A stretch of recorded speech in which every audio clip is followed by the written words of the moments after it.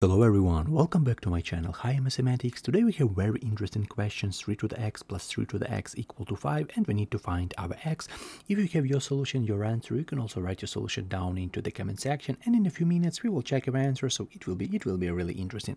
So first of all, let's rewrite our question. So what do we have? 3 to the x plus 3 to the x plus 3 to the x equal to 5. And right now, for example, let's check by inspection real quick. Maybe we are like lucky people right here. Let's do this. For example, x equal to 0. So let's do this. As a result, we have 3 to the power 0 plus 3 to the power 0 need to be equal to 5, but in our case we have 1 plus 1 equal to 2. Maybe x equal to 1 is a root, so we have x equal to 1. Let's do this. So we have 3 to the power 1 plus 3 to the power 1 equal to 3 plus 3 equal to 6. So as you can see, it's not 5, we really need 5, but we have 2 and we have 6. So it looks like our answer is between 0 and 1. As you can see, our inspection method is not good for us. We didn't solve it, we didn't find a root. So right now let's try to solve it according to algebraic rules, according to algebraic laws. First of all, let's for example add 3 to the x plus 3 to the x. How can we add it? 3 to the x plus 3 to the x equal to 5. A lot of students are confused how can we add this 3 to the x plus 3 to the x, but we don't need it. Let's factor it. For better understanding, let's factor it. So we have 3 to the x, and inside parentheses we have from here 1 and from here 1. So we have 1 plus 1 equal to 5. Okay, I want to show you another really tricky move. For example, you need to add 3 to the x plus 3 to the x, but you don't know how can you do this. You forget a little bit about algebra. So just imagine 3 to the x equal to for example, let's change it to, for example, as t, and 3 to the x is also t. So when we add t plus t, this is equal to 2t. So we need to double it. So we have 3 to the x, as when we add it, we have 2t, so 2 times 3 to the power x. And in our case, we have absolutely the same with this method. So we have 3 to the x times 1 plus 1 equal to 2, and this is equal to 5. Right now, let's divide both sides by this 2. We don't need it. Let's try to group our constant on the left side and our variables on the right side. So let's divide both sides by 2. What do we have right here? We have 3 to the x times 2. We're gonna divide by 2 our left side equal to 5 divided by 2. From here we can easily cancel it, and as a result, what do we have? 3 to the x on the left side. So we have 3 to the x equal to 5 half. Of course, we can easily find this question right now, find this x in your calculator. We can easily apply a log on both sides, but I want to show you how can you solve this question completely, full and algebraically. Let's do this. First of all, let's apply log on both sides. As a result, we have log of 3 to the power x equal to log of 5 half. Right now, this x will come down right here according to a basic log property. So we have log a right here, we have b. So this b we can easily write right here in terms of this property. So right here we have base of c, for example. Yeah. So we have a b log a base of c. So right now this x will come down right here. So as a result, we have x log 3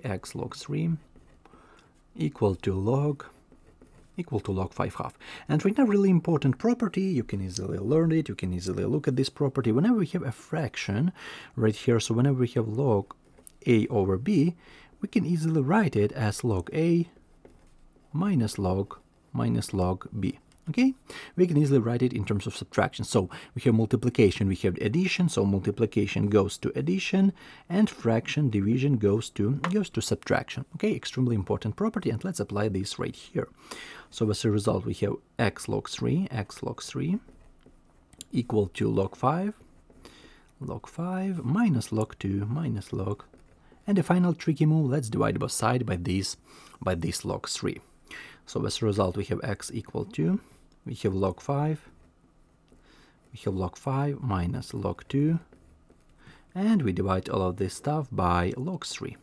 And this is our answer because each of these elements are constant, so we can easily solve this question like that. Right now I'm going to show you how can you solve this, how can you find the approximately value. For example, you know a little bit about logs. You know that log for example, this 5, log 5 base of 10 equal to 0.699. You know a little bit about it.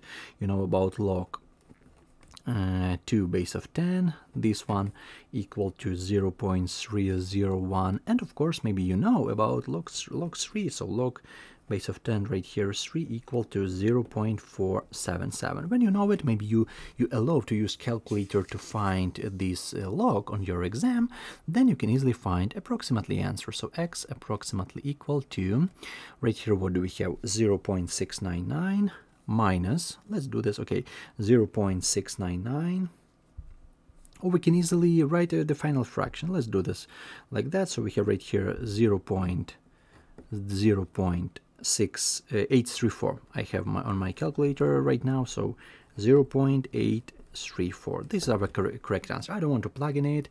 This is a correct approximately answer to our question. So let's do this. Let's write this final answer once more. So our answer to this question. So our answer to this question. This is our x equal to log 5 minus log 2, and of course we're going to divide it by log 3. This is our answer. For example, if you sit on your exam, you don't allow to use calculator, this is absolutely great answer to this question. And if you allow to use a calculator, so x approximately equal to 0.834. This is a correct answer to this question. So we're gonna check it. So we have 3 to the power 0.834 plus 3 to the power 0.834 equal to 5, and I hope you're gonna check it. Everything will be great, I guess. And in the beginning we had a really interesting tricky move, because in the beginning we had that our answer is between 0 and 1, because 0 is less than 5 and 1 is bigger than 5. When we check x equal to 1, we get 6. So 6 is greater than 5, 2 is less than 5. So as you can see, our answer is between these 0 and 1, and as you can see, our answer right here we have 0.834, which is a correct answer to this question. So I really hope you understand my explanation. Right now you can see a graph, you can see these points of intersection, which is also really great, like to see this question from geometric perspective. And right now I'm going to show you a few really important tricks. So these tricks include this question. So for example, we have in the beginning we had 3 to the x plus 3 to the x equal to 5. Okay, in the beginning we had it 3 to the x plus 3 to the x equal to 5. But right now, for example, you have something like that. So we have, for example, 5 to the power y plus 5 to the power y and plus 5 to the power y, and a lot of students are confused. How can we add it? How can we add this? How can we add this expression? So 5 plus 5 to the power y plus 5 to the power y plus 5 to the power y. As I told before, we're gonna do the really interesting tricky move. We're gonna call it as, for example, t. Yeah, this is also t, this is also t, so as a result we have t plus t plus t equal to 3t. So right here we have 3t, and in our case t equal to 5 to the power y, so we have 3 times 5 to the power y. Or another approach, also really great, because I don't know why, but a lot of students don't understand how can we add it correctly. So a lot another expression, so we have 5 to the power y, and inside parentheses we have 1 plus 1 plus 1. So we have 1 plus 1 and plus 1 equal to 3. So as a result we have absolutely the same thing. This is like a trick for you. This is not our question today, but I see that a lot of students solve this question absolutely incorrect, and they forget about this move. Yeah, this is my explanation to this question. I really hope you understand it. I really hope you learned something new, but definitely don't feel bad if you got this wrong. If you need help with any of these classes, I have a lot of questions on my YouTube channel. I have a lot of more than like 300 videos on my YouTube channel, unique videos. I give my best to make this video, so I really hope you enjoyed. I really hope to see your response in the comment section. It's really important and extremely important for me. It's not hard for you to write your response. What do you think about it? What do you think about this content? Because I try to find a lot of really interesting Olympiad question, a lot of entrance examination question, and I hope you enjoy it. It's not that hard, to be honest, to do this, but I give my best to make new content every day, so I really hope you enjoy it. So also write your note about this question, write your note about this question down into the comment section. What do you think about it? Write your approximately answer. You can easily check it. You can easily see these points of intersection down into the comment section. It's also really great. So thank you for your time. Wish you all the best. Take care of yourself. Also love math. Try to find something new. Try to learn new formula. Try to understand a little bit math, because this is basic math. This is not a high higher mathematics, to be honest. This is basic math with logs, with basic factoring. So I really hope you enjoy it. So take care of yourself, love math. Also write your notes down into the comment section, what do you think about this type of question down into the comment section. And thank you for everything. Thank you for watching me. I have like the first video was in 2023, right now we have 2025, so it's also really great to see how long we go, how many questions we're gonna make on this channel. So it's really great. I really appreciate your support. I really appreciate for watching my videos. It's so kind of you, and it's really important for me. So wish you all the best in your life, take care of yourself, and have a great day. See you in the next videos.